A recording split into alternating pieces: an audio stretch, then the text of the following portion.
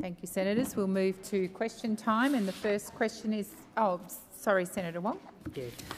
I seek leave to make a statement concerning ministerial arrangements. Is leave granted? Leave is granted. Senator Wong.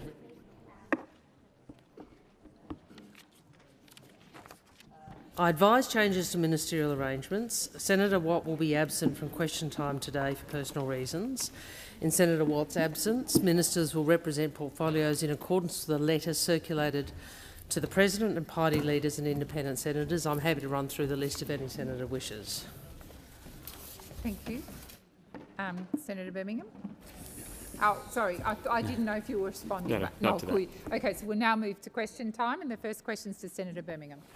Thank you, President. My question is to the Minister representing the Prime Minister, Senator Wong. I refer to the release of ministerial diaries by the Attorney-General and the Treasurer detailing their first 100 days in office. The Attorney-General, Mr Dreyfus, has said, and I quote, "I'm going to continue to work with colleagues and across the public service on making sure that there is as much transparency as possible about our government information and ministerial diaries." Minister, given the commitment of the Attorney-General to create as much transparency as possible about ministerial diaries, why is the Prime Minister refusing to release his diary, putting him at odds with his own Attorney-General and Treasurer? Thank you, Senator Birmingham. Minister. Thank you.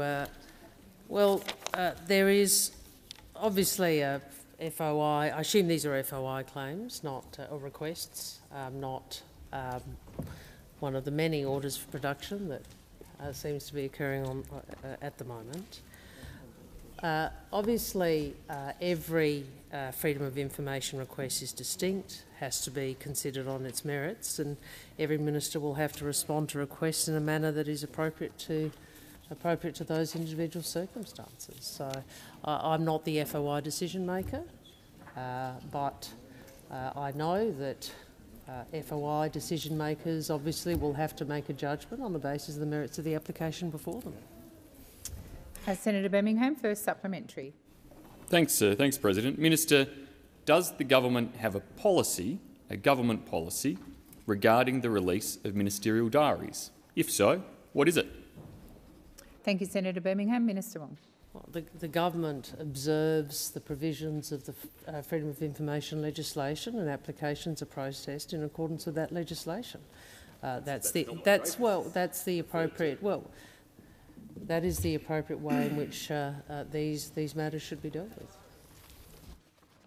Second supplementary. Thanks, Senator Birmingham. Mr President, is the Minister representing the Prime Minister aware that FOI applications for ministerial diaries remain outstanding for some other ministers, including herself? Will the Minister for Foreign Affairs be releasing her diary and adopting the Attorney-General's approach to transparency, or will she be joining the Prime Minister in thumbing her nose at the Attorney-General? Minister Wong. Thank you, I'm glad that here we go again. Senator Birmingham's newfound interest in transparency. I bet you didn't release yours, did you, mate? You didn't release yours, and nor did anyone release the ministerial list that showed the secret ministries that the Morrison government was engaged in. Nor did anyone release the details of Senator McKenzie using spreadsheets to allocate government monies. Nor did anyone release how it is that you funded car parks which people didn't want. So the Australian people, I think, will look at you and your questions as a former member of the leadership group who helped cover up all of this, and they will look with a very clear eye at the hypocrisy on the other side of the table. Thank you, Senator Birmingham. Point of order. On the question of direct relevance, President, on the question of direct relevance, the Minister has spent 51 seconds talking about the former government to a question about whether or not she would comply with an FOI request for her own diary and just meet the same standards as the Attorney-General, or thumb her nose like the PM has. You've made the point of order. I'll direct the Minister to order. Senator McGrath and Senator Birmingham, Senator Birmingham, I'm responding to the point of order. Minister, I'll direct you to that part of the question. Thank you. Decisions will be made in accordance with the Freedom of Information legislation. Yes, thank you. Order. Senator McKenzie, when you've quite finished, I draw to the attention of honourable senators the presence in the chamber and gallery of a parliamentary delegation from Vietnam, and I know they've met many senators and MPs across the parliament.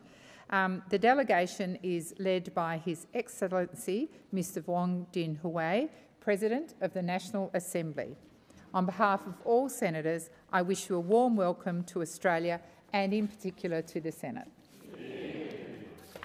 Senator Payman. Thank you, President. My question is to Minister representing the Prime Minister, Senator Wong. How is the Albanese government delivering on its plans for a better future for all Australians? Minister.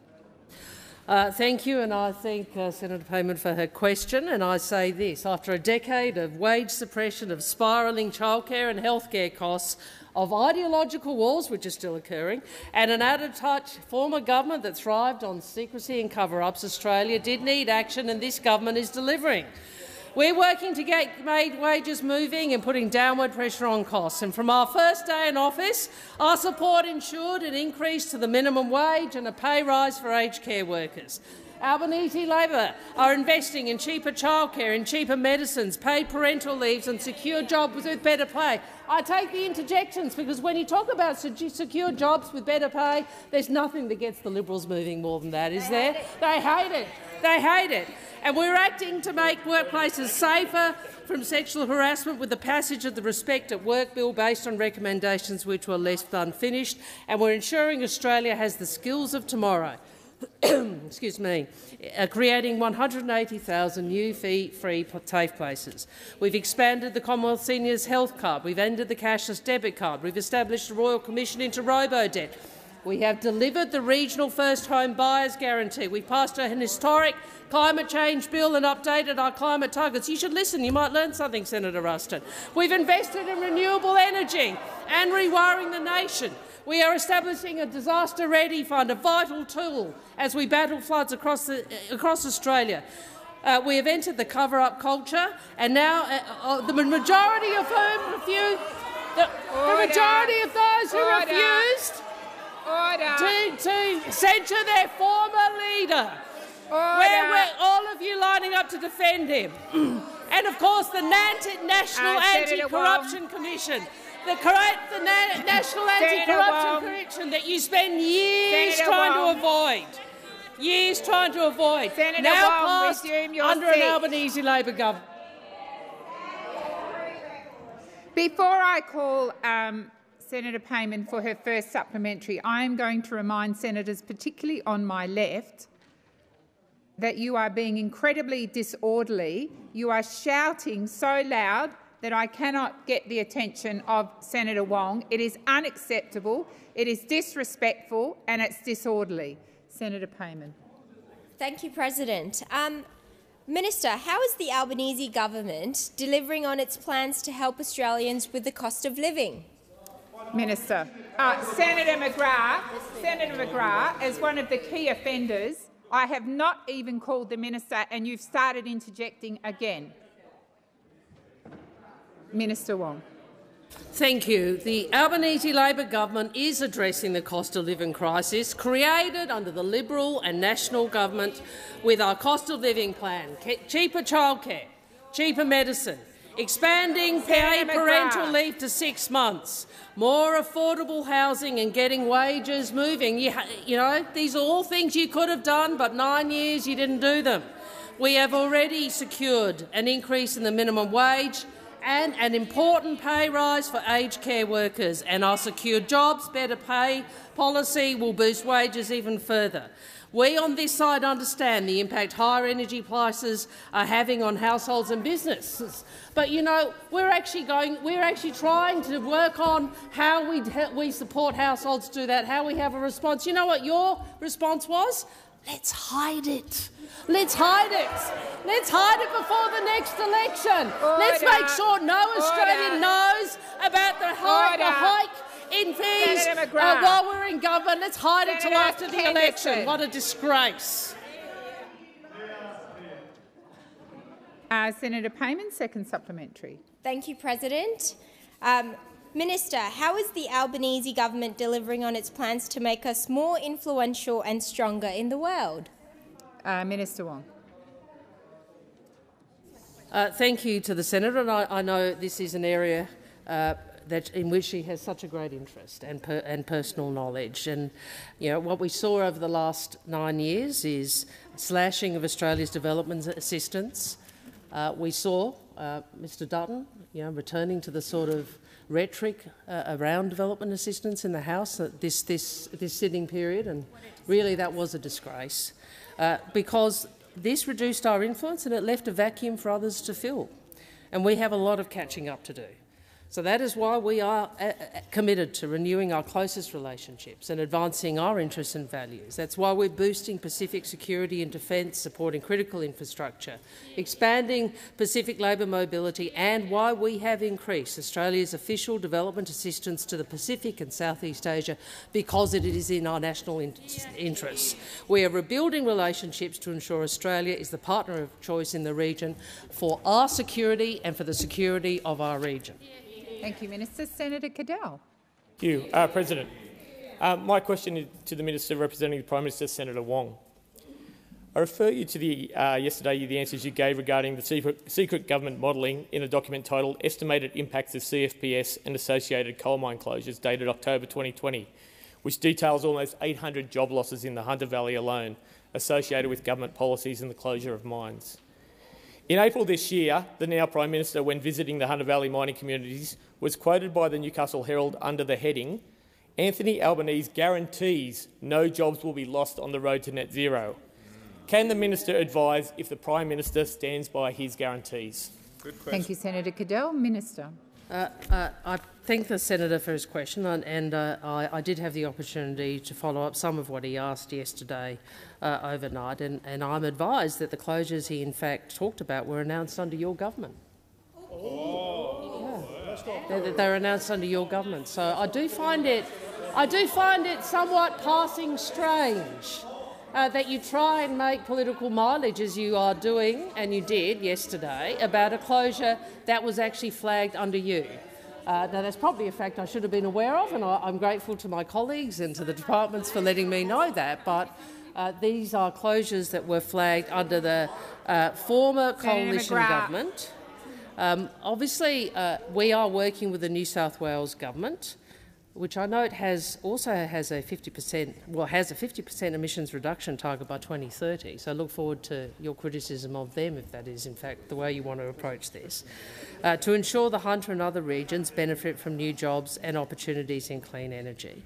And one of the differences between those on that side and those on this side of the chamber is that we want to look after workers. We want to look after workers. We're a movement and a party that has workers at our core. Senator Davey. I know it's hard Senator for those who spend so much of their time arguing against pay increases and telling us the sky's going to fall in if there's a $1 pay increase, and saying we can't afford to give aged care workers or those on the minimum wage an increase. But those on this side understand there is a transition that is occurring and will occur as a consequence of what is happening in global markets, as well as what is being committed to, I think, by both sides of government. Davey. So the difference between you and us is that we will ensure that there is a transition that is about employment. Senator Cadell, first supplementary. Thank you, Madam President. Thank you for that. In the same Newcastle Herald article, when referencing the Prime Minister's guarantee, the Prime Minister is quoted saying this wasn't about policies, but I quote, "Not only can we guarantee it, our modelling guarantees it." Does the Prime Minister stand by Labor Party's pre-election modelling, or does he accept the official government modelling that says Labor's policies in the Hunter will cause 800 job losses? Good question. Thank you, Senator Cadell. Minister.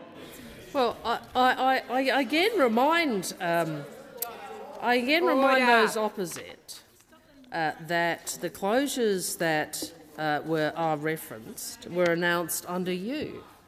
So I find it a little, interesting that, and I think many will, that those opposite who have all you really want to have your cake and eat it too, don't you? Senator Birmingham, Senator McKenzie. There's a running commentary from the left-hand side of the chamber every time the minister speaks. Now, not only is that disorderly, it's also incredibly loud. And I would ask you to listen in respectful silence. Minister. Respectful, disrespectful silence, just a bit of less noise might be helpful. But anyway, look, there is a transition that is occurring in our economy and globally. And would you like to speak, Senator McGrath? Senator McGrath? Well, you've got plenty of opportunities to speak. If Senator Cash ever sat down, I suppose Senator Cash might actually give you an opportunity to speak.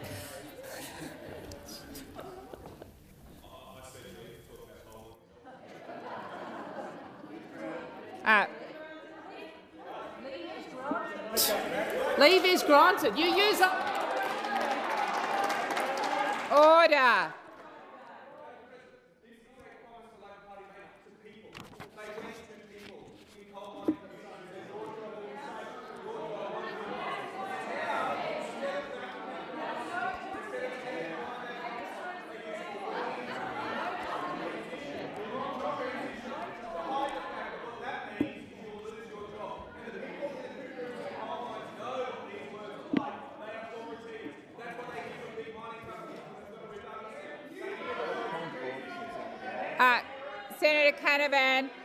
Senator Canavan, resume your seat.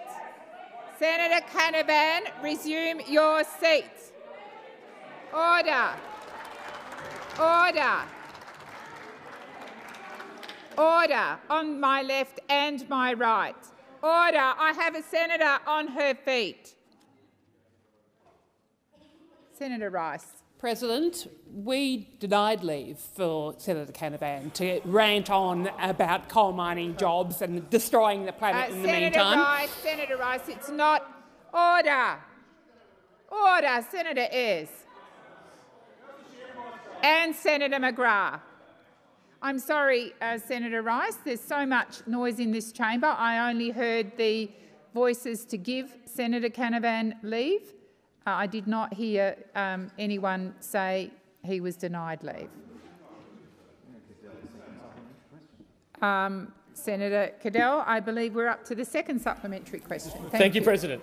The model that the Prime Minister relied on to make those false promises of job guarantees to the people of Hunter, is that the same modelling the Prime Minister and the government used to promise 97 times before the election that Australians will see a $270 reduction in their power bills? If that is the modelling, how can anyone trust what the government and the Prime Minister says? Thank you, Senator Cadell. Minister, I didn't actually call you before you started. Minister Wong, thank you. Apologies, President. Well, I'd make this point if you want to talk about truthfulness. Those on your side are signed up to the same target we are for 2050. Senator Ruston. This is a policy and a political point. You are also signed up to net zero by 2050, remember? And I know you want to talk about that a lot, and Kooyong and North Sydney didn't help. Well, this goes to policy. This goes to policy. Meanwhile, Mr. Canavan, Senator Canavan, gets up and gives that rant, which shows that was all fake. It was all fake. You thought you could say one thing in one place and one thing in another. Well, we are really clear. There is a transition that is occurring, a change in the global economy. Order. We either get ahead of it and we help workers and communities thrive in that, or you keep going to them and lying to them, misleading them about what is happening, because you're signed up to the same policy. You just don't have anything to back it. Senator Wong, your time has expired. Senator Faruqi. For climate change. In 1991, Vanuatu, on behalf of small island states, first ask the question, who should pay for climate catastrophe? Over the next 3 decades, wealthy nations of the global north dodged and deflected that question while continuing to fuel the climate crisis. They relentlessly pursued profit and power, putting the world on track for climate catastrophe and fueling climate disasters. These disasters have affected 33 million people in Pakistan, and 50 million people in the Horn of Africa face the threat of famine, amongst many others. After decades of pushing by the Global South, a loss and damage fund has finally been agreed to. New Zealand, Denmark, Germany, and Scotland have already committed to contributing. Will the government today commit to paying our fair share of loss and damage? Thank you, Senator Faruqi. Minister Wong. Thank you. We are committed to an effective global response on climate, and as Mr Bowen made clear, we welcome the historical progress made in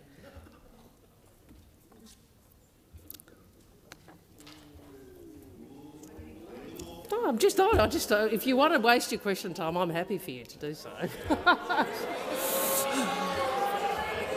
Senator Wong, please continue. I'll start again. We welcome the historical progress made in agreeing to a new loss and damage fund, and the parties have committed to exploring... Senator Ruston.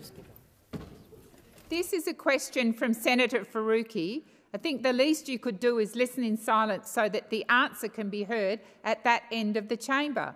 Minister Wong. Senator McGrath. Interjections from you are particularly disorderly. Senator Wong, please continue. We are pleased that the parties have committed to exploring a broad range of ways to provide support to vulnerable countries, including those in the Pacific. We've heard our Pacific family when they've said the region's loss and damage needs are distinct from the adaptation and resilience. And as you know, we are actively working with Pacific partners to consider new climate finance options, including on loss and damage, and to ensure global funding mechanisms work for the Pacific. So there is an engagement, a willingness to discuss, and I would make this point. Because I know the Greens come in here and they want us to do this, but they also want to reduce revenue from other sources, such as well, you know, what do you think happens if we end coal exports? Exactly. What do you think happens if we? I mean, this is, but what I would make this point that the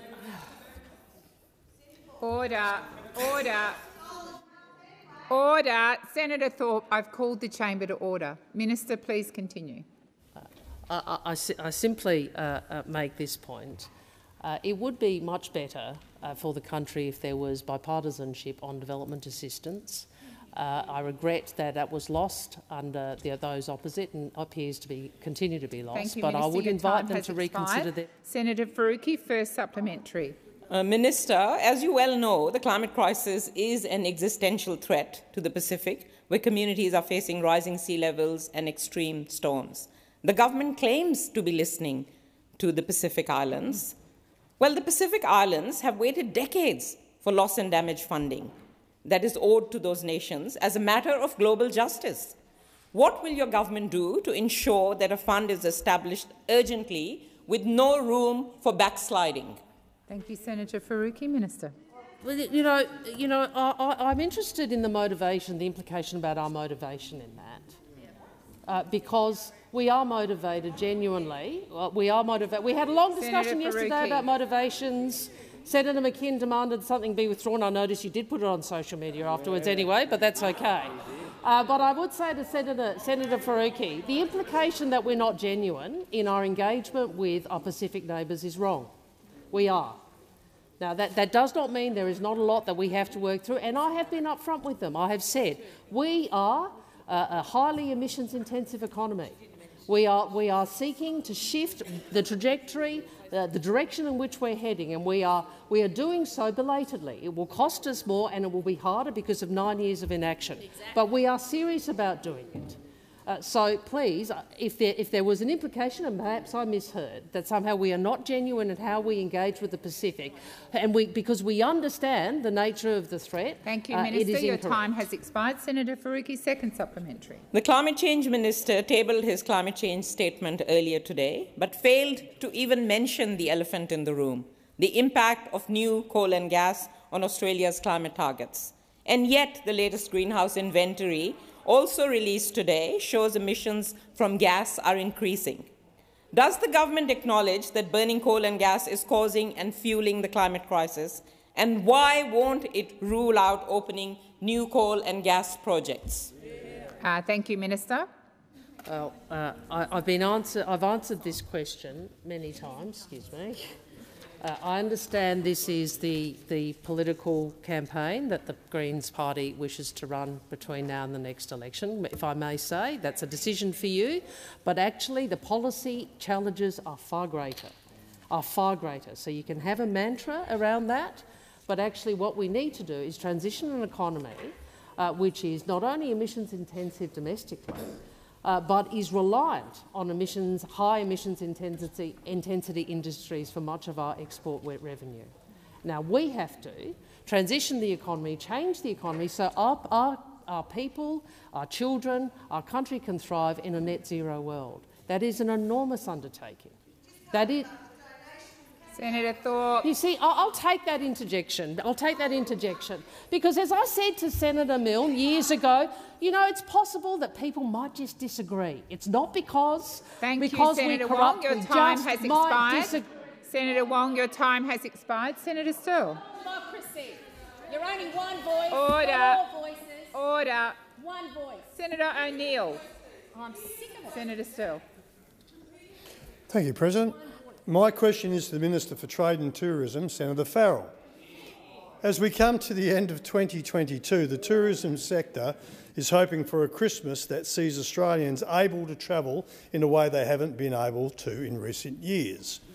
Can the Minister outline the steps the Albanese Labor government has taken since being elected to support small and medium-sized tourism businesses recover from the impact of the global pandemic? Thank you, Senator Sterle. Minister Farrell. Thank you, President, and I thank Senator Sterle. Very interested in the topic of tourism and comes from that great state of Western Australia. Well, yes, the Albanese Labor government is supporting the tourism and travel sector's recovery in a way that the former Liberal National government never ever did. We know the vast majority of tourism businesses are small and medium-sized. They collectively make a significant contribution to employment and our economy. To support this sector, we're delivering on our commitments, including through a $48 million investment over 4 years. And we're directly engaging industry to address the challenges that they face. In August, we held a Tourism and Jobs Skills Summit to hear from industry about the challenges they face. We've launched a visitor economy disability pilot. We're working on a project to better connect workers and employers in the industry. In October, I hosted a tourism ministers' meeting in South Australia with state and territory counterparts to collaborate on support for the industry. And I look forward to the next meeting, which will include the tourism ministers from the re-elected Andrews Labor government. In October, we launched the Come and Say G'day campaign to get international tourists back to Australia. Already, Senator Sterle, it's attracted 122 million views, which translated to a 74% increase in traffic on Australia.com. And last month, I'm going to come to the Bellarine and Mornington. Don't worry, Senator Henderson. Not in this question, though. And last month, we launched the Caravan Parks Grant Program to help park operators upgrade their facilities. The Albanese Labor government understands the challenges we've faced in tourism and travel, and we are committed. Senator Sterle, first supplementary. Done the whole. Wow. First supplementary. Thank you, President. Can the Minister outline further details about how the Albanese Labor government is helping small and medium-sized tourism businesses address labour and skills shortages so they can recover and thrive? Minister Farrell. Thank you, President. Senator Steele, yes, I can. In August, we held a Tourism Jobs and Skills Summit to hear directly from industry about labour and skills challenges. You never held one. You never held one. In September, we announced a $3.3 million to establish a visitor economy disability pilot to help people living with disability secure sustainable jobs in the tourism industry. The pilot will address barriers identified by small and medium tourism businesses in recruiting, retraining and progressing staff with disabilities. We are working with the industry on a project to provide a one-stop shop for showcasing career pathways, connecting employers with prospective workers and providing workers with information on jobs and upskilling opportunities.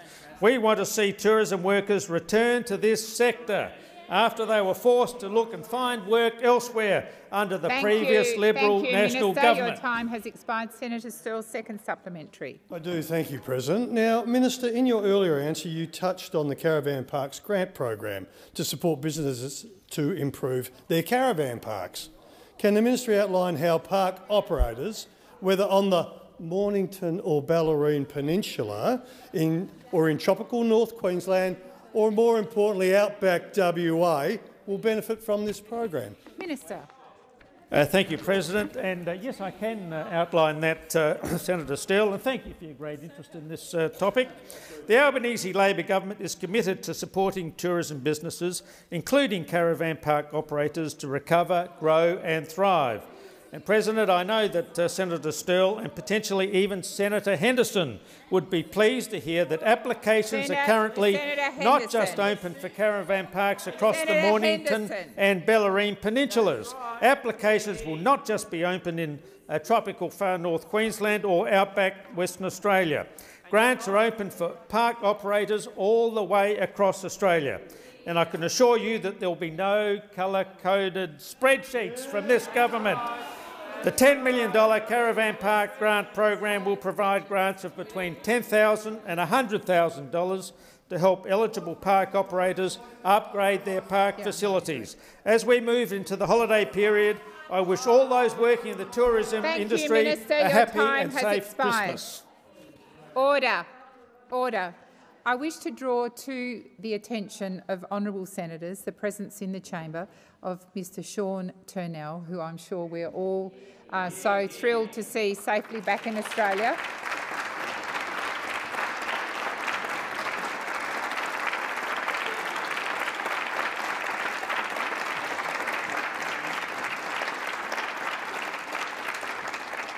And of course we also welcome his wife, Dr Harvu, who we know fought long and hard for his release. And on behalf of all senators, I wish you a warm welcome to the Parliament and in particular to the Senate. Minister. I seek leave to make a short statement. Is leave granted? Leave is granted. Can I say how pleased I am to see you in person, and Dr Harvu as well.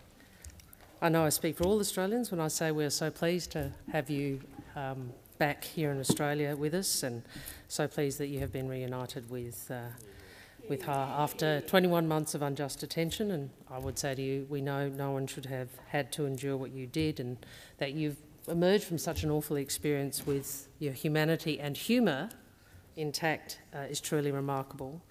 I want to acknowledge the work of all those across the government who worked so hard on your release, including the former government and Senator Payne here in the chamber.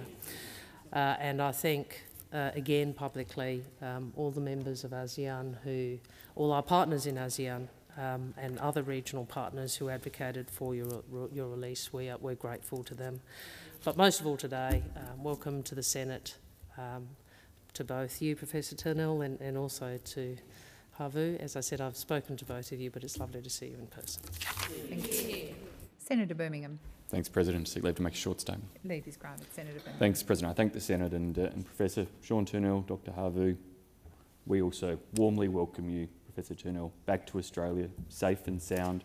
We thank you for the way in which you have always conducted yourselves, each of you, particularly noting that your engagement in Myanmar was one to help uplift others, to deliver for others, and that the price you paid was an immense one. I too associate the opposition with the remarks of Senator Wong in thanking all of those who worked so hard to secure your release, and we know that you will continue to work hard wherever you can for the people of Myanmar. Thank you, Senator Waters. Birmingham. I'm now going to move to Senator Tyrrell. Yes, Senator Tyrrell. Thank you, President. My question is to the Minister representing the Minister for Education, Minister Gallagher. The ALP National Platform commits a Labor government to ensuring that disadvantaged schools get the biggest funding increases in the shortest time. Does this government stand by that promise? Minister. Thank you, President. I thank Senator Tyrrell for the question and for her advocacy on behalf of children, and particularly those from disadvantaged backgrounds who require for assistance and support through their schooling years. Yes, the answer to the question is yes. The Labor Party has clearly, through our platform, outlined our position on education. We are the party that introduced needs-based funding in recognition of students coming from disadvantaged backgrounds, whether that be where they lived, whether they had learning disabilities, whether they came from non-English speaking backgrounds, First Nations children, the recognition that in certain schools that the resourcing of those schools need to accommodate student populations.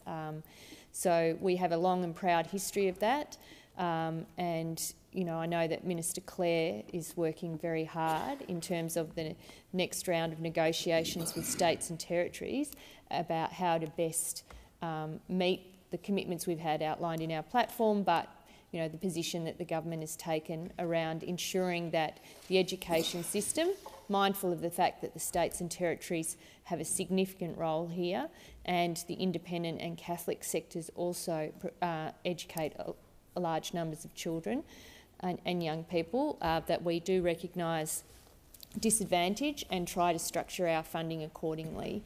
But I also know from my previous role that education funding is a very contested issue about how the resourcing is applied. It's not easy, it's not straightforward, but we remain deeply committed to ensuring that every child, regardless of where they live, where they come from, what their parents' incomes are, get access to the best education possible in this country.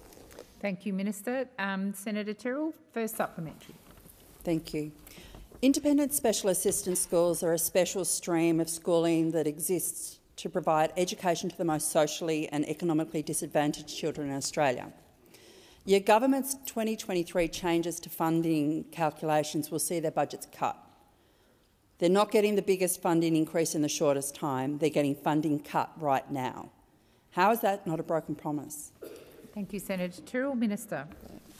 Thank you, and I have seen the reports about the situation in Tasmania, Senator Tyrrell, and I understand that the Jackie Lambie Network, or you and Senator Lambie, have raised concerns about what is happening under this funding model and how those decisions are flowing onto schools.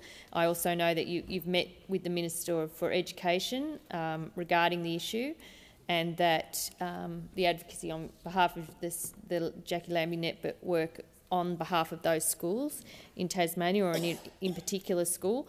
As I understand, the Minister told the Senator that this is a scheme created under the former government. However, when it was brought to his attention about the impacts of that scheme and how they were flowing through to schools, he did ask the Department of Education to work towards resolving the issue, that this work is happening and he is working with some urgency. Thank you, Minister. Senator Tyrrell, second supplementary. Thank you. These schools are really important. My nephew was actually on an 18-month waiting list and he had to leave Tassie to go to Victoria to get educated. But the schools are making decisions about which staff to let go right now. They're asking you to reverse this decision urgently. I understand that we're working towards it, but it really does need to happen toot sweet. Thank you, Senator Tyrrell. Minister. Thank you. Yes, as I said in my previous answer, acknowledging what Senator Tyrrell has said, I understand the Minister is working on taking advice around what to do about this. I don't know that I don't know. I don't know the specifics about the funding scheme, but I don't know that it's having the intended. The consequences of how it's rolling out aren't what was intended, as I understand from this scheme. The Minister is taking advice. He's had a number of meetings with Independent Schools Australia to understand their concerns about the scheme that, as I said, we inherited from the former government. And when a resolution is reached, Independent Schools Australia and any impacted schools will be informed directly. And I also understand from running a school system that schools will be taking decisions now in the lead up for the calendar year and the next school year, and the Minister understands this as well. Thank you, Minister. Senator Bragg. Thank you very much, President. My question is to the Minister representing the Minister for Energy and Climate Change, Senator Wong. Since the Labor government's first budget 4 weeks ago, in which the government had no response to the immediate energy price rises, various government ministers have publicly flagged export controls on gas, price caps on coal and gas, a new mining tax and direct energy subsidies to households. Other than publicly floating different policies, can the Minister finally provide some certainty to Australians, to industry and to investors by ruling out— Order. It's very hard. I'm struggling just to get the question out here. It's very loud over there. So. Senator Bragg, I have called senators to order. Order. Order, senators on my right. Don't you think? Yeah, I thought you'd agree.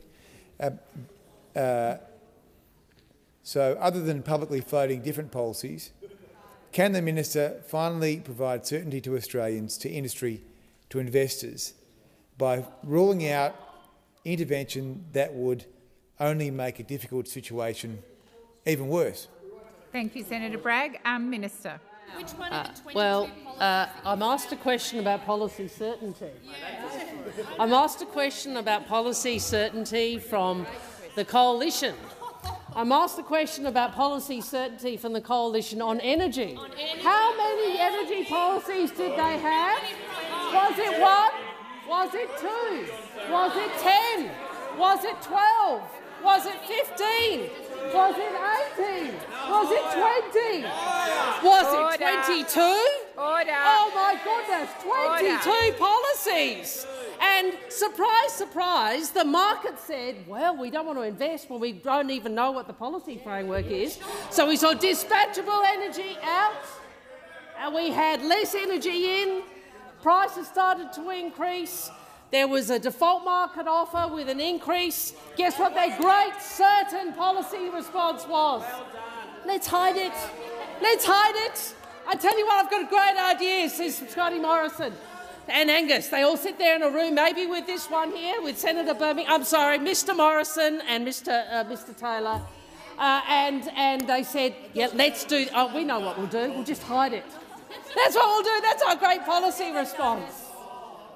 And then we come to government and we see the mess. And yes, we are working our way through your mess, which has got worse. Order on my left. Senator Birmingham. Senator Birmingham. Minister, please continue. And then we come to government, and what we discover is a hidden price increase.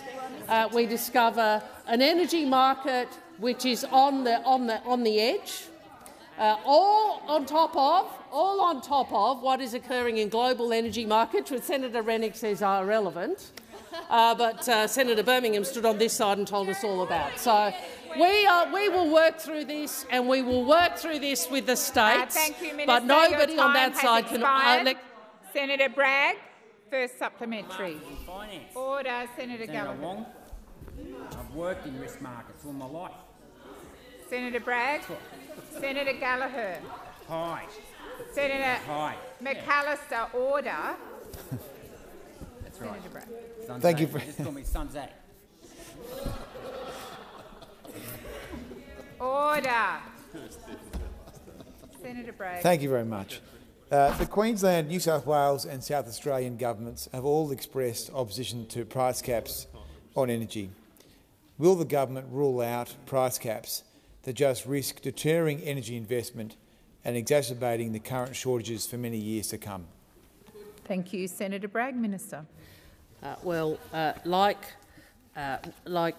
those opposite, we do understand the importance of policy certainty, and we do understand the importance of working with the states. And as the Prime Minister said, I think last night on 7:30, we will work through these issues, including with the states, and obviously the National Cabinet.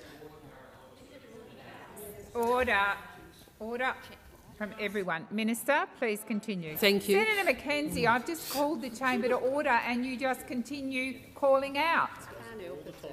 Minister, please continue. Thank you.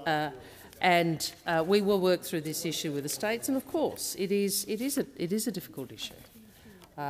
We don't shy away from that. We are dealing with a legacy problem, or we're dealing with a global markets problem. And what I would say, Senator Bragg, if more on your side understood some of those policy issues, I suspect the country would not be in the position it is. Senator Bragg, second supplement. Thank you very much. This week at Senate estimates, both the Treasury Secretary and the Governor of the Reserve Bank said that Australia needs more gas. Why did the government cut supply-side policies in its budget? And can you name one government policy that aims to increase the production of Australian gas? Thank you, Senator Bragg. Minister. I'm not sure to what. I'm not sure to what the minister is referring. The senator is referring, Order. The minister has the right to be heard in silence. Please continue, Minister. I gave you a promotion. See, I must like you, Senator Bragg. I'm not sure to what you're referring, Senator Bragg, but I would make a point about gas supply. Between 2014 and 2021, East Coast gas production increased. Wow. Order. Oh, it's always someone else. Senator Van, order. Class, it's always someone else's fault. Senator Van, Minister you lost Gallagher. the state election, mate. Just give it a rest for a little while. Minister, please continue. Between 2014 and 2021, East Coast gas production increased 300%. Because, in great part, because the Minister, please resume your seat. Senator Canavan. Thank you, Madam President. Just on relevance, the question went to policies, not statistics, historical statistics that the Minister is referring to now. The Minister is being directly relevant. Minister, please continue. Well, I'm making the point about, you might not like to know this, that despite a 300% increase in gas production, domestic gas prices went up by 420% in real terms over that time. So the point is the policies you had failed. That's the point. Thank you, Minister. We are trying to work our way through that. Senator Babet. Thank you, President. My question is to the Minister representing the Health Minister, Senator Gallagher. The recent release of Australian Bureau of Statistics provisional mortality data for our nation shows all-cause mortality to the end of August is currently a staggering 18,671, or 17% higher than the historical average. Now, a report which appeared in the Lancet Medical Journal also shows that Europe is facing an increase in cancer diagnosis after an estimated 1 million cases of cancer went unfound due to the COVID lockdowns and other draconian measures. Can the Minister advise what we are doing here in Australia to make up for the many thousands of likely missed cancer diagnoses over the last 2 years? Thank you, Senator Babet. Minister. Thank you, President. I thank Senator Babet for the question, and we are working with the states and territories. There is no doubt. I mean, I don't want to align myself with the mortality data and this, because I haven't seen what you were citing from. But the broad, well, that's fine. I'm not questioning it. I'm saying I haven't seen it. So my answer is in relation directly to the question, not the preamble. So the question was, what are we doing? There is no doubt that our health services over the last 2 years were significantly affected by the pandemic. So services that would normally be provided through hospitals, people going to GPs, people actually even seeking health treatment because they had a concern, significantly changed during the pandemic. We are working with the states and territories, as you would expect, through the National Health Reform Agreement, about transitioning out of the pandemic and the COVID focus. They'll have significant pressure on the hospitals, but also in primary care. And as people come forward, there is no doubt there was delayed seeking of health attention or seeking of health assistance and access to services through the pandemic. And it will take some time to work through that, but we are working with the states and territories through the Prime Minister and the First Ministers through National Cabinet about pressures in the health system and transitioning away from COVID-19 and the COVID-19 focus. Thank you. Senator Babet, first supplementary. Deaths with COVID-19, generally not solely from COVID-19, have been recorded by the ABS as 7,727 at the end of August.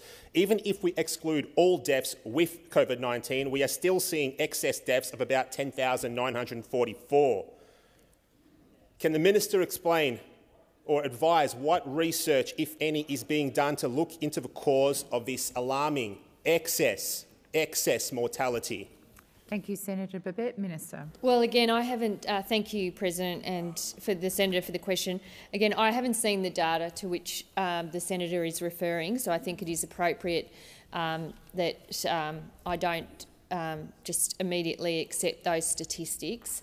But I think there will be, over time, a lot of information, a lot of research and assessment done about our response to COVID-19 and some of the other consequences of the fact our health system had to respond to a global pandemic, and therefore other services were either wound down, didn't operate, or people chose not to seek assistance during the pandemic. I have no doubt that there will be plenty of academics and researchers who are interested in that, assessing that, and then making recommendations about what should happen when the next global pandemic hits the country or all countries. So that, thank you, I'm Minister. sure there Your will be time done. has expired. Senator Babet, second supplementary.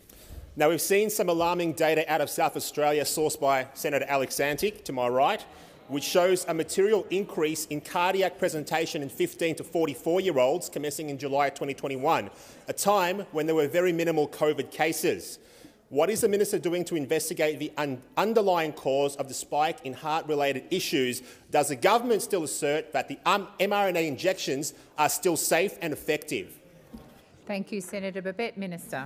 Thank you. Well, I haven't seen Senator Antic's research either, and I'm not sure of your background in epidemiology and assessing, what's the health trends during a global pandemic, but I can be corrected if you have some background in that. In relation to do we think the vaccines are safe? Yes. The TGA has gone through its processes. As you know, Senator Babet, they also report on adverse events, and myocarditis, pericarditis in younger people was one of the identified risks of those vaccines, and everybody was informed of that, and it was seen as a risk. Those people where it affected them, particularly younger men, as I understand it, those adverse events were recorded. But I should also say the vaccines have saved thousands and thousands of lives, particularly most vulnerable Australians, and the pandemic and the vaccine program was always about responding to that. Thank you. Senator Urquhart. My question is to the Minister for Finance, Minister for Women and Minister for the Public Service, Senator Gallagher. Could the Minister update the Senate on the government's achievements across her 3 portfolios over the past 6 months? Minister. Busy. Oh, thought there was a longer question. Order. Order. I will. Order. I will. Thank you very much, Senator Urquhart. Can I thank you for your interest in my 3 portfolios and for the question? It has certainly been a very busy time since the Albanese government was elected 6 months ago, and we've spent every single day focused on implementing our plan for a better economy, better budget and better future. We've begun the work of budget repair, restoring fiscal discipline to reverse the decade of economic mismanagement. That's right. In October, we delivered a responsible budget that is right for the times and readies us for the future.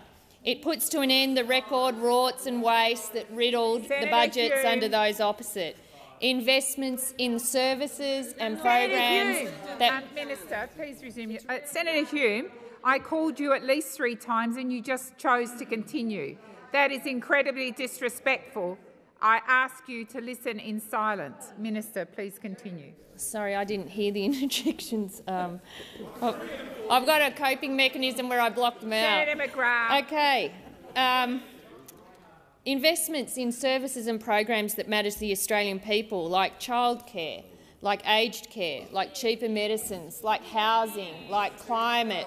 Investments— well, there were billions of dollars in our Powering Australia plan. I take that interjection from you, Senator McGrath. Our Powering Australia plan to fix the energy mess that we inherited. The negligence of those opposite when they were in government to put their head in the sand and pretend that the most significant economic transformation and challenge facing the country just wasn't going to happen, that they didn't need to deal with it. Well, we're dealing with it in our first budget. We've also begun implementing the Buy Australian plan, which is our plan to use the government's purchasing power to help grow Australian businesses, create jobs, develop up sovereign capability and back Australian businesses. Our spending review identified $22 billion in savings over 4 years to deal with the budget. Thank you, Minister. Your time has expired. When there's quiet, I'm going to call Senator Urquhart for her first supplementary. Senator Urquhart. Can the minister provide further information about how the government has begun meaningful reform to shift the dial on gender equality and reduce the barriers faced by women in this country? Minister. Thank you, President, and I thank Senator Urquhart for the question. As Minister for Women, I'm very proud to say that gender equality has been at the core of this government from day one, because gender equality is a core Labor value. I don't need to convince my colleagues, men or women, that we needed to get moving on gender equality. We just get on with it. The Albanese government is putting gender equality front and centre of our economic policy. We're giving women more choices through modernising and expanding PPL and making childcare cheaper. We released the National Plan to End Violence Against Women and Children under the leadership— well, it was a very different plan, Senator Ruston, by the time it got signed off, let me tell you that. By the time the states and territories signed up to it. We've got our housing agenda. We're implementing respect at work recommendations, including a positive duty for workplaces to prevent sexual harassment, and we're beginning work on the National Strategy for Gender Equality, guided by the Women's Economic Equality Task Force, and there is much more to do. Your time has expired. Senator Urquhart, second supplementary. Thank you, Senator Gallagher. Thank you, President. Can the minister provide further information about how the government has begun making the institution of the Australian Public Service stronger, more enduring and more aligned to the community that we are all here to serve? Minister. Thank you very much, President. I thank Senator Urquhart for the question again. Our government is building a stronger public service to better serve all Australians. We abolished the Liberal and National Party's arbitrary and damaging staffing cap that diminished the capability and capacity of the public service and led to an excessive and reflective reliance on wasteful external labour. We are reinvesting in the NDIA, in Services Australia and the Department of Veterans Affairs to improve service delivery for Australians. We've appointed a dedicated Secretary for Public Sector Reform to deliver on our agenda and have commenced an audit of employment to improve job security and save taxpayers' money. We have also restored the ability of workers and their representatives to bargain in good faith and be consulted. What about that? How radical is that? And I want to take this opportunity to thank the 160,000 public servants who have worked so hard to support the government deliver on our commitments to the Australian people. Thank you, Minister. Your time has expired. Senator O'Sullivan. Thank you very much, President. My question is to the Minister representing the Prime Minister, Senator Wong. Prior to the election, Prime Minister Albanese said to all Australians, "I'll say this very clearly, they will be better off under a Labor government." He promised that a Labor government will see electricity prices fall from the current levels by $275 for households by 2025. But isn't it true that, according to your own budget, this December, Aussies will have to pay 50% more just to run the aircon, pump the pool and turn on the Christmas lights? Thank you, Senator O'Sullivan. Minister Wong.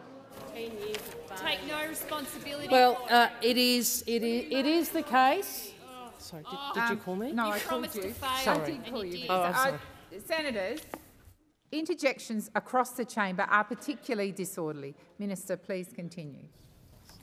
It is the case that Australians are battling higher energy prices, and we know why that is. We know what we inherited, and we know where global markets are. Well, I think, you perfected the art of "I don't hold a hose, mate." I'll take the interjection from Senator Ruston. She says, don't take responsibility. I mean, we've got your people in the House voting against the censure motion for the Prime Minister, the former Prime Minister, who made an art form of never taking responsibility for everything.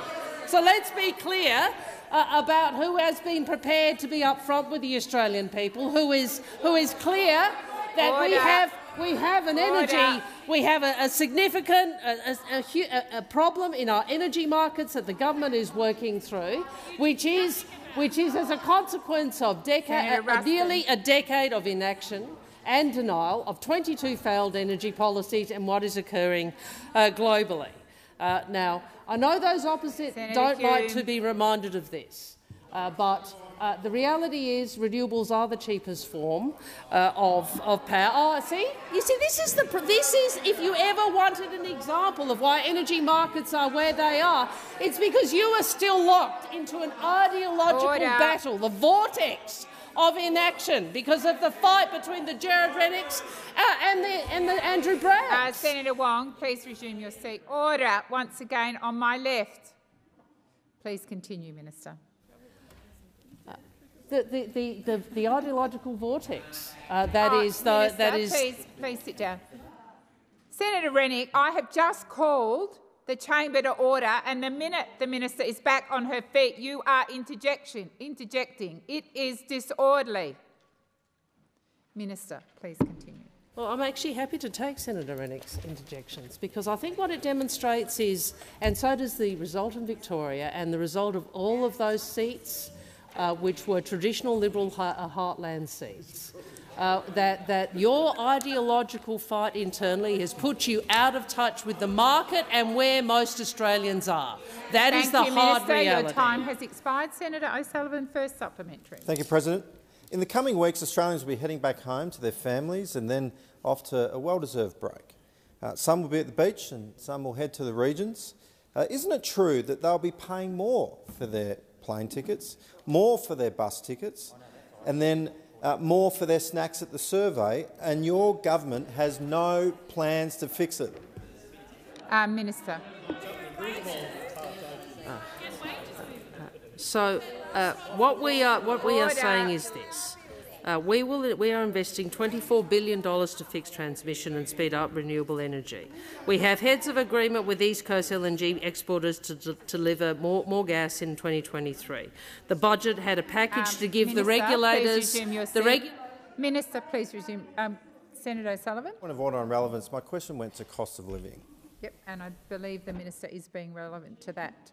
Senator O'Sullivan, Minister. I'd have something to do with this. Budget had a $67 million package to give regulators, including the ACCC, the AER and AEMO, more powers to monitor gas supply and take action.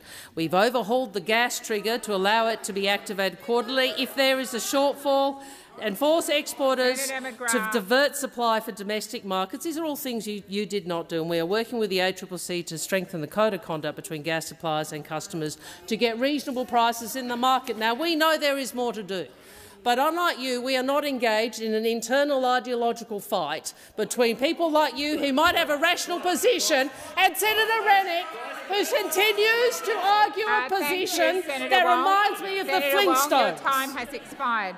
Order. Senator O'Sullivan. Order. You haven't got a clue because you haven't got any. Order, senators on both sides. Senator O'Sullivan. Thank you, President. Very soon, Australians will be gathered around the table for Christmas lunch. They will not be better off. They will have paid more for the turkey, more for the ham, more for the bonbons, more for the beers or possibly the Prosecco, and more to get presents for the kids. Order. Is this what the Minister for Order. Employment meant when he said people will be seeing in their bank accounts what a change in government means? Before I call the Minister, Senator Pulley, I've called the chamber to order and you have constantly been interjecting throughout the time Senator O'Sullivan was order.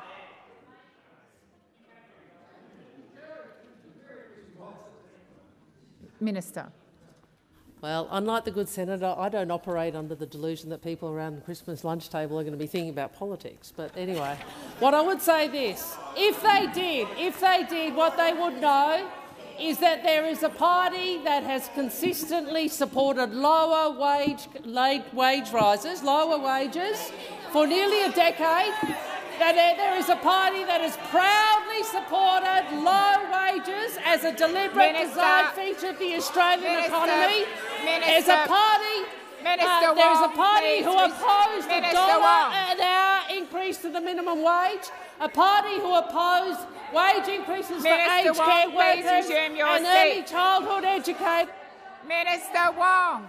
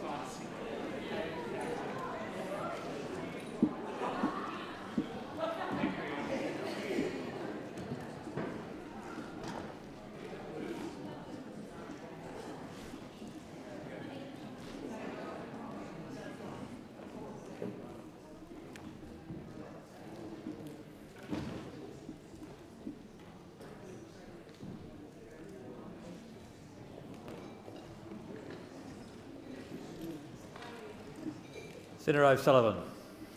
Yes, Acting Deputy President, I move to take note of the answers given to all coalition senators' questions. The first one went to transparency, and then we had some questions about the cost of living, and I seek to cover off on all of those in my taking note this afternoon, rather. It has been a long week though.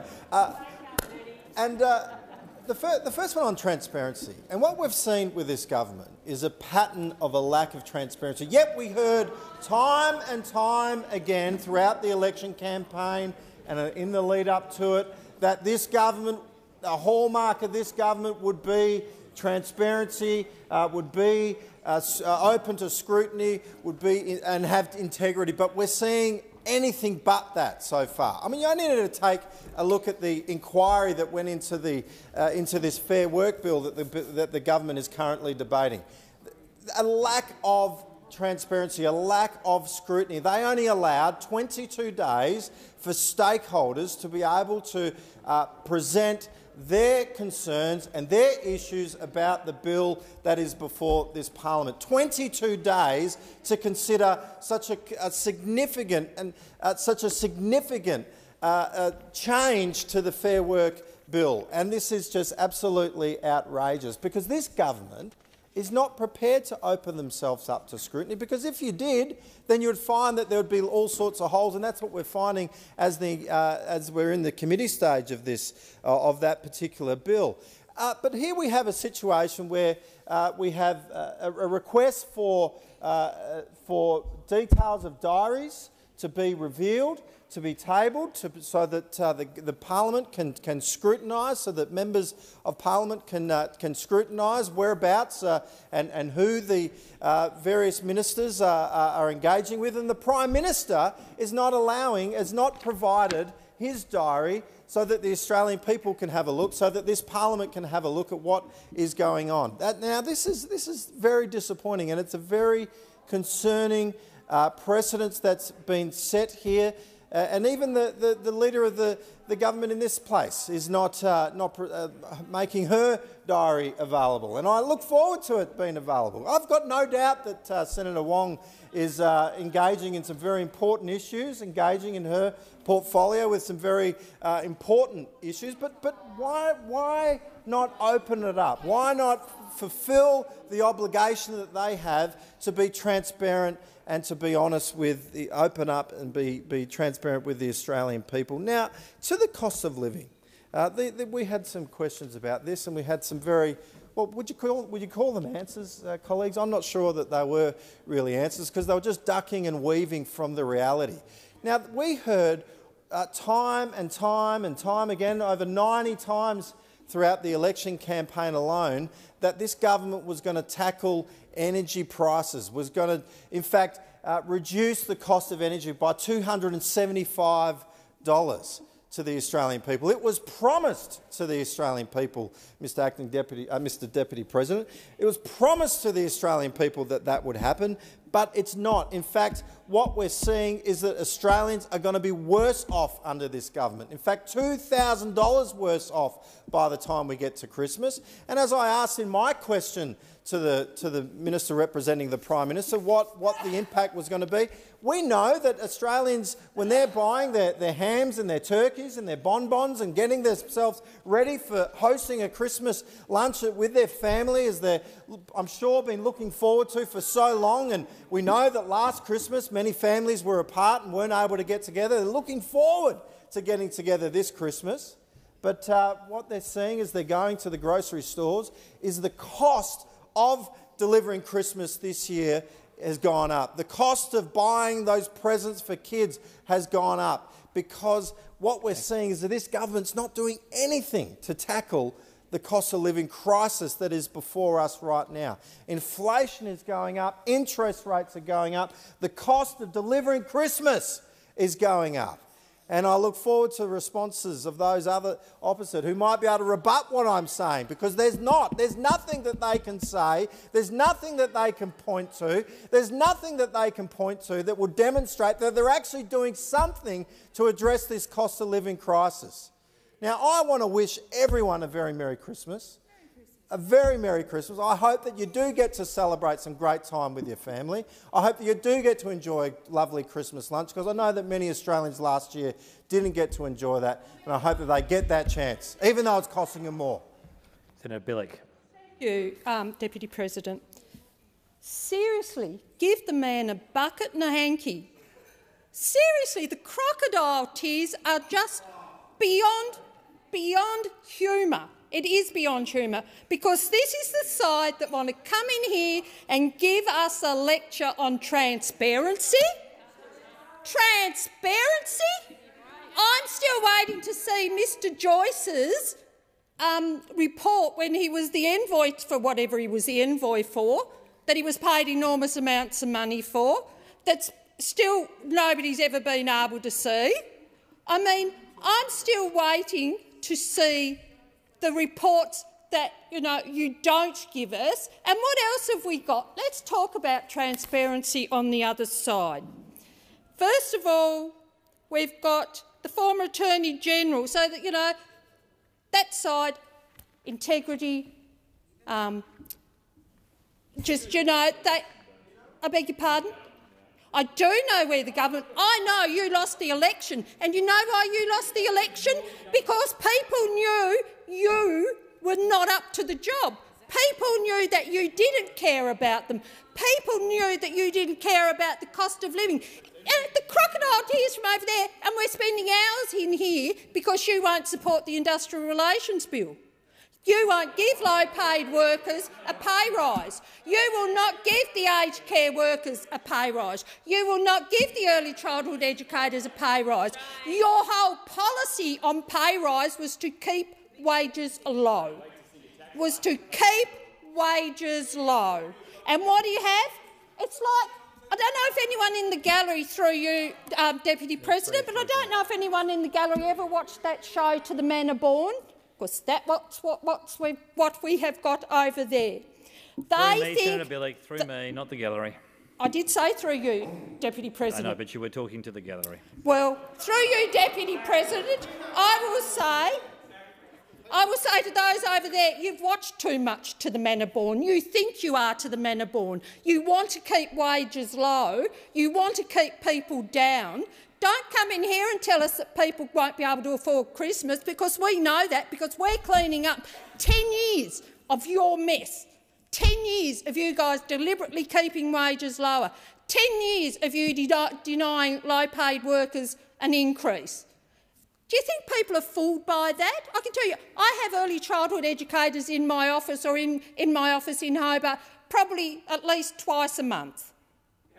And I'll tell you, they do not like you guys, and I'm quite happy for them not to like you guys. They know that you are blocking this wage rise for them. They know that it is you. They know that it is you that is trying to hold Australia back.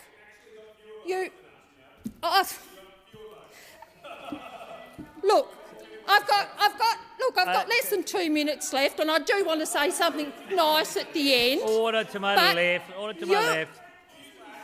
You are the guys that, had colour-coded spreadsheets. I mean, where's the transparency in that? Where is the transparency in that? Don't come in here and talk complete rubbish. People outside this building know you're talking rubbish. They know that it's just a ploy to try and cover up, because you're all in denial over there. I don't know how many times. I don't know why you don't put your hands up like this every time someone says, wasn't our fault. Wasn't our fault because we don't have to take responsibility because now you're the government. Well, guess what? You spent 10 years buggering up the community, buggering up Australia. Senator Billick, please don't use that. I'm sorry, Deputy President. I find it offensive. Yeah, OK, Deputy President, I withdraw that. I apologise wholeheartedly. You spent 10 years screwing the people of Australia. I'm not sure that's much better. No, OK. Come on, Senator Henderson, I'm well aware in this building. I can look after myself, thank you. Oh, for heaven's sake. I would ask the senator opposite to withdraw that really most offensive word. Thank you. Yes. Descriptors than the one the senator used. I think it was entirely in context. We all haven't lived as worldly lives as you, Senator Whish-Wilson. Senator Billick, please continue. Chamber, I'm happy to withdraw everything that was offensive to the people on that side. I'm very, I'd hate to offend you. You've offended the people of Australia for the last 9 years. But it's, I can't say that. Well, fine, I'm happy to take the ruling from the Deputy President. We have been working hard in the past 6 months that we've been in Parliament. And what have we been doing? Do you want to hear what we've done? Let me start. We've been building a modern economy. We're not living in the 1950s. We are not living in the 1950s like those on that side want to do. We've been protecting the vulnerable. We've been rebuilding international relationships, because we know what happened to international relationships from your side. Thank you, Senator Billig. Senator Chandler. Thank you, Deputy President. Well, to paraphrase a great film from the early noughties, why are you so obsessed with us? All we have heard today from those in the government is their own views on what happened when we were in government. There wasn't much constructive many constructive ideas at all coming from members of the government today. And I think that's really disappointing. We are 7 months into this government now, into this new parliament, and the broken promises are starting to stack up. The problems are out there. Australians are under the pump. And we have a government that promised one thing in May, and if best, they do something entirely different, and at worst, they don't even address the problem to start with. During the election campaign, and while the now government was in opposition, Labor promised on multiple occasions that they would fix the rising cost of living. They said they had a plan. They promised that they would reduce inflation. They promised that they would help Australians get household budgets under control. They promised that the average Australian could expect to see a $275 reduction in their power bills. And they promised that they would be a transparent and accountable government. It all sounded so easy, and they promised an easy fix. But it turns out that governing the country isn't as easy as some of those opposite expected. And maybe that's why they come into this place and instead of talking about what they should be doing, they just talk about their perceived issues with this previous government. Right now, under Anthony Albanese and Labor, we have an economy with high inflation, rapidly rising interest rates and skyrocketing rising costs of living. But their dismal economic management and failure to deliver what they promised doesn't stop there. Like I said, Mr Deputy President, Labor have also abandoned their promise to reduce household electricity prices for Australians, a promise which they said would save the average Australian $275 on their power bill. Thank you, Senator Birmingham and Senator Scarr, for the interjections there. This late on a sitting week, I didn't have the number quite front of mind, but the number I did have front of mind is 275, because that's how many dollars they said your electricity bill was going to go down by. Instead of savings for households, the government's been forced to make an embarrassing admission that over the next 2 years Australians can expect to see electricity prices go up by 56%. People voted for Mr Albanese and Labor based off this promise. And the question is, what is Labor going to do about it? But the fact is, they do not have a plan. That is why we saw this behaviour from the government today. They will talk as much as they like about the last 9 years and their various views on our government, but 6 months in, they can't actually focus on the issues that are important to Australians. And not even Labor state governments believe that the Albanese government has a plan that's going to work, let alone a plan that's going to deliver that $275 promise.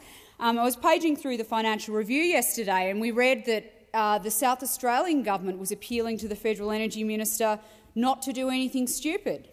Well, it's a bit late for that. Most people would say that promising every Australian household that their power bills would go down by hundreds of dollars to win an election and then announcing in your first budget that bills will actually be going up by hundreds of dollars is a fairly stupid thing to do, Mr Deputy President. The Albanese government's plan to put a cap on gas prices faces a new roadblock, with the South Australian Labor government joining industry warnings that it could deter investment in new gas supply developments. That was the report in the Fin yesterday, and this came on the same day that the Queensland Labor government told the Albanese government to keep its hands off their generators. Not even Labor governments trust other Labor governments to bring down power prices. The dishonesty that was on display by the Labor Party earlier this year when they promised Australians they would lower the cost of living is extraordinary.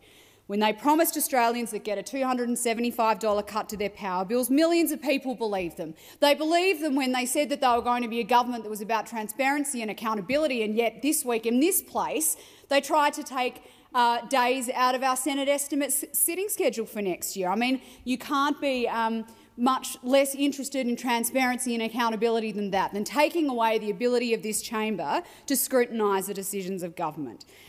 Instead of a $275 cut, Labor have brought out a budget promising Australian households a 56% hike to their power bills, and now we are seeing Labor state governments fighting with the federal government about these very same issues. It's not good enough. 6 months in, it's a pretty disappointing result for the government. Senator Pratt. Thank you, Mr Deputy President. Well, the opposition's lack of transparency has followed them right into opposition and into this question time. They have failed to nail the government at all when they raise these issues, because we have been very fair and transparent in our commitments to the Australian people. But if you look even at how the opposition asked their questions today, when Senator Cadell asked Senator Wong, saying, "I refer to your secret modelling that demonstrates that there'll be coal mining closures as a result of your policies," lo and behold, what do we find through you, Deputy President? Those very coal mines were forecast to close, and that their closure was announced under the last government.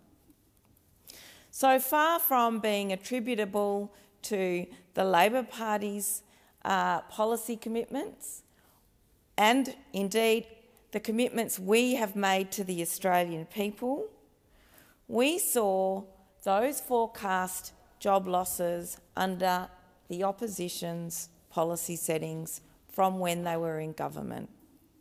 The opposition's complete lack, frankly, of policy settings. As we've heard many times in this place, we saw under the last government some 22 energy policies in the time that they were in government. So when we talk about our commitment to preventing job losses on the road to net zero, we're serious about it. That's why we do this modelling, so we can see the impact of our policies on local employment markets, and we can work out where you stimulate in order to mitigate any changes in those local job markets in order to prevent those job losses. We've also had, from those opposite, a debate today about cost of living. Well, one of the key contributors to cost of living in this nation has, of course, been electricity prices, gas prices, things that you didn't do anything about in terms of your absolute lack of policy clarity on those questions. Again, a mess that we in government are now left to clean up. Those opposite like to lambast us for our our reduction target of emissions. And we've talked about the Hunter and other coal mining precincts. Well, we're proud to be a government that is working with the government of New South Wales. Currently, that's a Liberal government. They have a reduction target to get to a 50% reduction by 2030. Are you blaming them for this landscape? Are you making accusations of them that attributes job losses to them? Well, no, because we know that these reduction policies are both good for our environment and good for the economy. They're not easy transitions to make. They have complex adjustments for economies and communities that we need to be smart and organised about. But the economic modelling and indeed the historical record, when you look at things like the short time we had the carbon pollution reduction scheme in place, or if you look at the success of existing renewable energy technologies widely used in Australia and their costings, it demonstrates that our modelling and our commitments absolutely stack up. We are a government who wants to look after workers because we care about the cost of living. We are here today in this chamber spending most of the day debating industrial relations laws. Industrial relations laws that will empower workers and workplaces to work with their employers to improve productivity and increase wages and conditions where they're deserved. Thank you, Senator Pratt. Senator Canavan. Thank you, Mr Deputy President.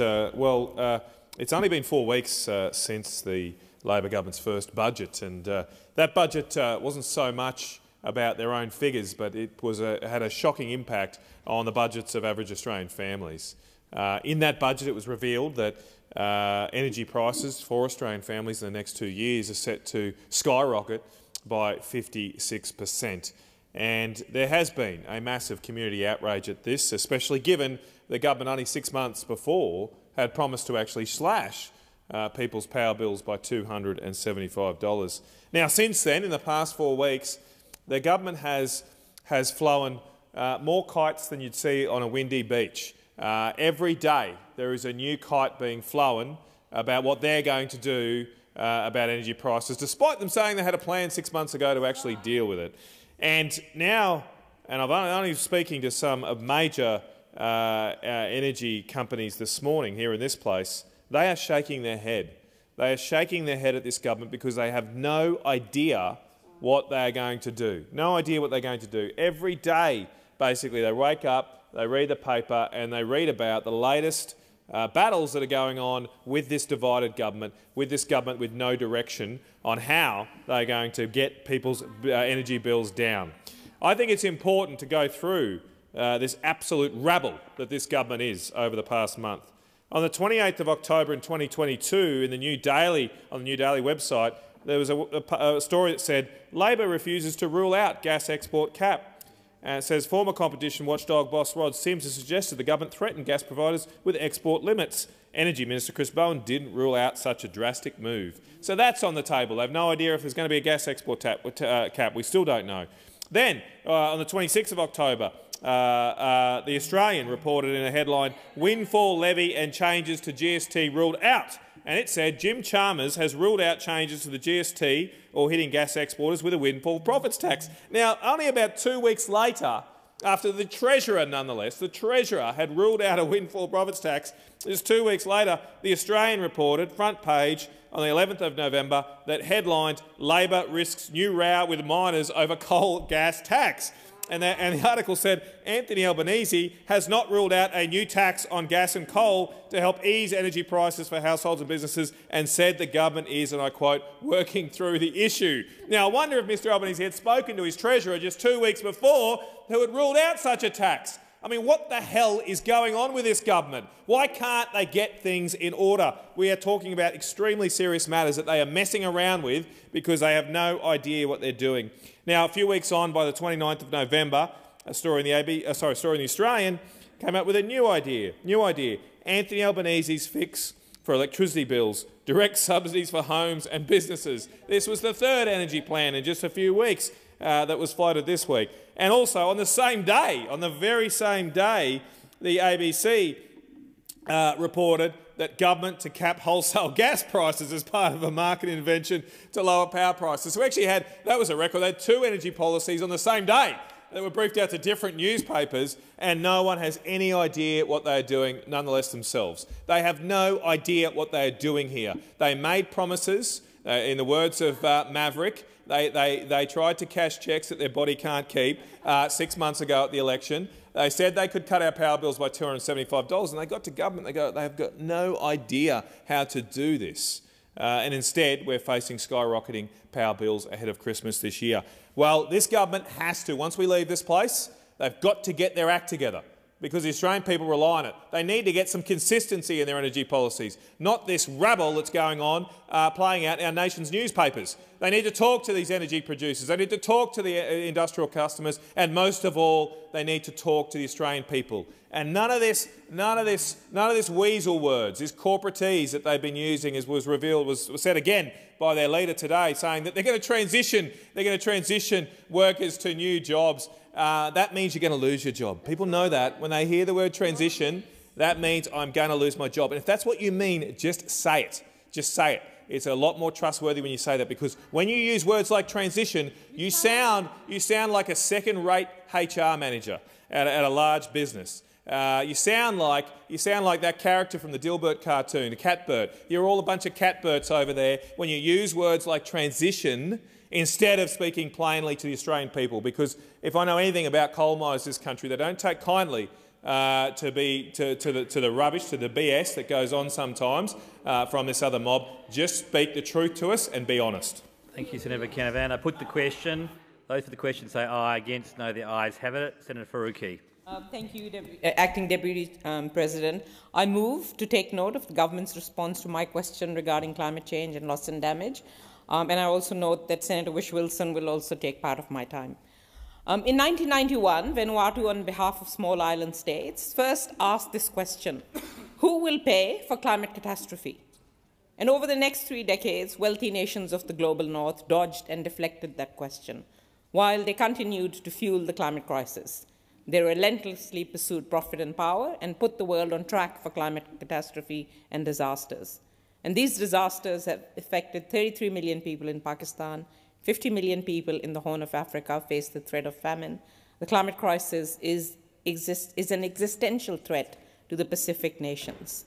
After decades of pushing by the Global South, a loss and damage fund has finally been agreed to, and New Zealand, Denmark, Germany and Scotland have all committed to contributing. But Australia still refuses to commit its fair share to loss and damage funding. Today, the Climate Change Minister tabled his first annual climate change statement and mentioned the devastating floods in Pakistan, as well as the climate risks faced by Indonesia and the Pacific Islands. But it's simply not enough for the government to acknowledge these climate catastrophes and grave climate risks faced by countries of the Global South. It needs to stop pouring fuel on fire. It beggars belief that the Climate Change Minister did not once mention the words coal or gas, not a single time. Honestly, what does the government think is causing the crisis in the first place? Strong and urgent action means no new coal and gas. It is untenable to keep sacrificing the lives and livelihoods of those in poorer nations to maintain the profit margins of fossil fuel conglomerates, many of whom fill political donation buckets for both the big parties. Now, climate change is a matter of global justice. Those who did nothing to create it are facing the first and the worst consequences. Loss and damage funding is about compensation and a debt owed for the terrible legacy of extractivism and colonialism by the global north. It is not charity. It is about righting historic wrongs. Given Australia's dirty hands in producing carbon emissions, we have a special responsibility to do everything we can for climate justice. Australia needs to use its diplomatic weight to push for the Loss and Damage Fund to be set up urgently and take the lead by unequivocally committing to loss and damage funding and pay its fair share. That's what real climate leadership on the global stage looks like. That's what listening to our Pacific neighbours looks like. And that's what global justice demands of us. Senator Whish-Wilson. Deputy President, not only has the government not answered Senator Faruqi's question today on climate change, but they've also not complied with an order of this Senate to provide details, critical details on their formal response to the IUCN UNESCO Reactive Monitoring Mission report, which they were happy to release earlier this week. They seem to be very big on rhetoric and very light on detail. Minister Plibersek has sat on this report for at least 3 months. She very craftily put the response out this week, nicely massaged, given to her favourite media outlets. We know how it all works. No doubt also spoke to stakeholders and gave them a sneak preview of it. And we hear the response from the government. It wasn't, of course, the report wasn't what they wanted to hear. The IUCN UNESCO committee recommended that the Great Barrier Reef should be put on the in danger list because its outstanding universal values are going to be severely impacted from climate change. And, of course, it recommended that the government meet its Paris protocols. Well, why doesn't the government comply with the order of this Senate and provide its official explanation to UNESCO? Did, for example, the government say that they are going to meet their Paris targets? Because we know they have legislated a climate target in this place, with no detail or plan on how they're going to meet it, by the way, that well exceeds our Paris commitments. We know they don't have a plan for that. Where is that detail? What else did they say to UNESCO? Did they say it's unfair that the Barrier Reef's been singled out amongst all the world's coral reefs that are suffering because of warming oceans caused by the burning of fossil fuels? Well, what kind of excuse is that to actually say the Barrier Reef shouldn't be singled out? What we should be doing is showing leadership and saying that's why the reef should be put on the endanger list, so that we can all take action right around the world and understand the gravity of the situation that we and future generations are facing. I put the question. Those for the question say aye. Against no. The ayes have it.